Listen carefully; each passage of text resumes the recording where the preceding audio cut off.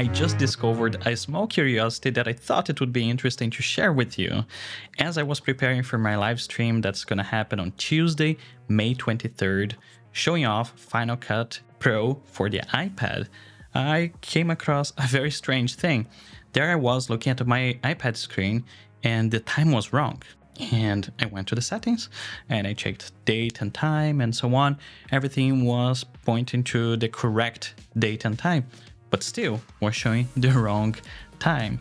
And coincidentally, I remembered that time is the time that Apple uses for demos on iPhones and iPads, 9:41 a.m.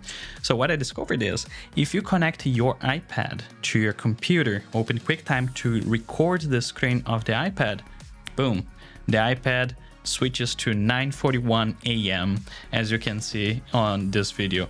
So that's pretty curious. I don't know for how long it has been here, this thing, or if it's something new. For sure it helps a lot for when Apple is recording demos themselves, and it actually helps us as well to record demos, because then if you record demos within several different days and different times, you at least have that consistency of the clock always showing the same time.